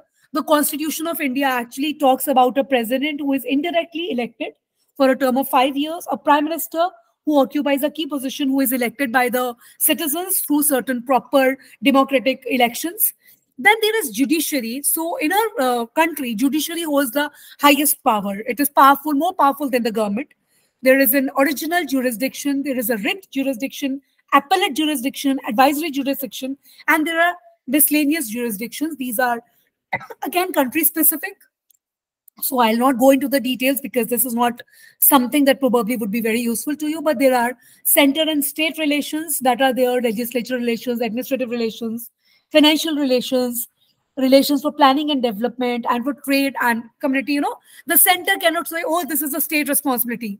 And the state cannot say, oh, this is not my responsibility. Center has to look after it. Sorry. They have to jointly also look at certain things, and they need to have cordial relationships. So there are chances, there might be different political parties who might be ruling at the center, and there might be very different regional political parties ruling in the state. So they might not get along politically, but for the benefit of the nation and for the benefit of the citizens, they have to make certain joint decisions, and the Constitution makes them abide by this. So who is the head of the union executive? The states in India, whether they can be made or not, this is all governed by center-state relationships. Then for the larger public good, the standard and efficiency of administration in any country actually depends on the ultimate caliber, training, integrity of the members of the public service. So the Article 309, there are different articles in a constitution, and there are many of them being the lengthiest constitution. This article empowers the parliament and the state legislatures to regulate the recruitment and conditioning of the service of the public servants and who has to be there. So even there, these are the powers. There is another article, Article 310, that ensures that all members of the defense services or the civil services of India hold a office, uh, for a particular time, so that they can be responsible for enacting these services for the public good. There are also certain special provisions related to certain clauses in the parliament. So there can be provisions like Article 330, 342 that make provisions for reservations of seats. So in India, there is another thing, because we are a very culturally different community, and there are certain communities which have been very exploited in the past. So our constitution makes provision for giving them reservations in education, in jobs, or certain financial regulations, so that these reservations make these communities empowered. So to bring an equality to certain communities who have not enjoyed powers in the past, we have certain schedules in our constitutions that places and certain tribes who might not be very developed, who might be backward tribes, to place them at equal grounds. Our constitution has special provisions of providing reservations. Then there are certain emergency provisions to, protect a country, its unity, its integrity, or its financial, powers. There can be emergency provisions that can be enacted.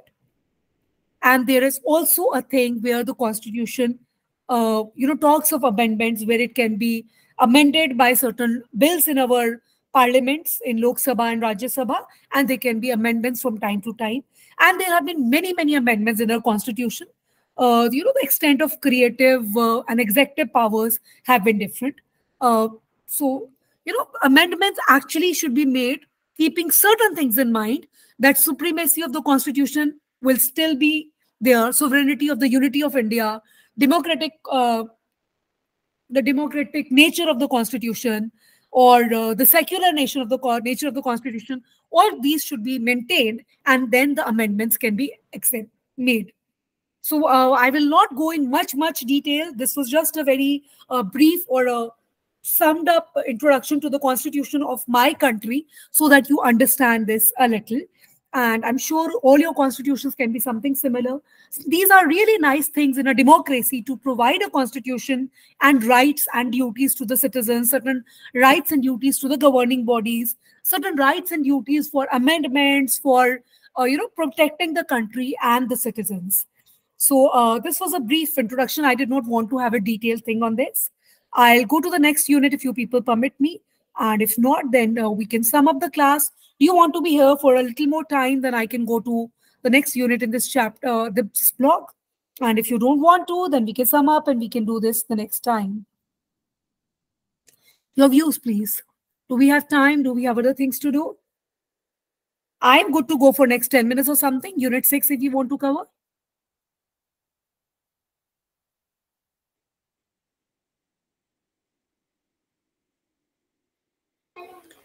Maybe you can call it a day, that we can continue. It's almost been 2 hours. Yes. We've already done 5 units. Next time I'll try to be a little quicker. I should ideally have done 2 blocks in these 2 classes, but good enough. We started the next block, and I'm sure all of you have certain professional responsibilities and other things. So I'll not take more time. I'll be really glad to meet all of you next Saturday at the same time. If you want to change the time, class of the time, you can actually message and tell us. Does this time suit all of you? Do you want to change the time?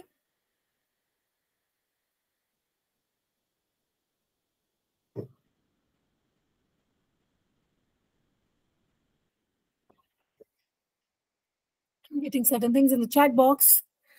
Everything is fine, ma'am. We are friends. So the earlier chat. Is this time good with all of you? Next weekend, do we want to change the time for the class? Do we want to meet at other times? Okay, you can take decisions, and you can maybe write us a mail and tell us what time you want the next class. I'll have 2 more classes with you. It was a pleasure being with all of you. Any feedbacks, any last summing of words that you want to give before we call it a day, before we sign off? But maybe before we call it a day, can you maybe punch your email address on the in the chat box? Your email address. Of course. I'm just putting it in the chat box. I'll be glad to get questions, anything. And one more request while I'm writing the email here. This is padminijan@ignau.ac.in. It is there for all of you there. If you people are on WhatsApp, you can send me a message if you want to. This is my phone number. And the code of my country that you will need to put before the phone number would be +91. Guys, it was a real pleasure for me to meet all of you. If there is any time in the change in the time that you wish to have, you can inform me. Any feedbacks, I'll be really glad to get. We have covered 5 units. We have 15 units in this course. So in the next classes, I'll probably have to do 5 units a day. So I think I was a little better today. I did 2 units yesterday. I did 3 today. So in the next class, I have reasons to believe we can cover 5 each. And I would request you to go through the content so that we can discuss. It would be more nice, to have a discussion rather than this top-down approach of teaching. This is counseling class and it's not a teaching class as such. But whatever model you want me to follow, I'll be glad to do that. So we're looking at 10 more units in the next week, 2 more classes to go, or 2 more counseling sessions to go. Each of you will have to switch on your mic and say something before we call it a day. Please, friends, begin. This is my right to ask for feedback. It is your duty to give me a feedback. On that joke, please share something. Okay, I think it was a nice class, like yesterday's. I think this topic is very interesting because I think for most of us we do relate to maybe our working life. So I think it was a nice class for me. Thank you, Simon. That really feels good to know that. Thank you. It was really a very fruitful session, ma'am. From my side too, from Mauritius, I'm glad to be part of your session. Someone wrote yesterday something very nice that we those who have missed like a very nice session. So thank you for your input, and I look forward to having you next week. Thank you, Asa, for those beautiful words, and thank you to that someone who wrote a compliment that feels good. That's kind of an encouragement for a teacher because I really worked hard. It was a challenge for me to cover one block in each class because we usually are used to covering one topic in each class. So here, when I have only 4 classes for an entire course, I did not know how to go about it. Even I was not sure if I'll be able to do this. 4 chapters, 1 class, and I've been really slow. Sorry for the slow speed. I'll try to cover up, guys. Thank you, Astha. Not only good words, you can give me a harsh feedback also so that I improve. Others, please. Thank you, Simon. Thank you, Astha. Ilane, can you switch on your mic? Do you want to write in the chat box? Aminal, Gondway. Yes, maybe just as maybe Simon has said, I've really enjoyed your counseling sessions, and they are much. We are like very much relating to what is even happening to our individual countries, because as you had likely said it, that India was colonized by the Britons. We Malawians are also colonized by the same. So most of the things I feel like we are not as strangers, total strangers to your. So we feel related and we feel similar. Yes, that's such a nice thing. Yes, yeah. So there can be a global similarity. That's a beautiful thing. Yeah, thank you. Ilane has written, I enjoyed the discussion. Thank you, Ilane. Okay. So anything that you people need to say? See, guys, give me feedback so that you can have an improved class next time. And how did you enjoy the other classes?